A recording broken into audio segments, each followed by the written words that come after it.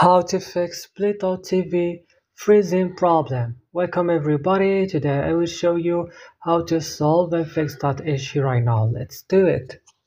Open guys the settings of your device. Click right now at apps option and search for Pluto TV and click on it like this when you find it.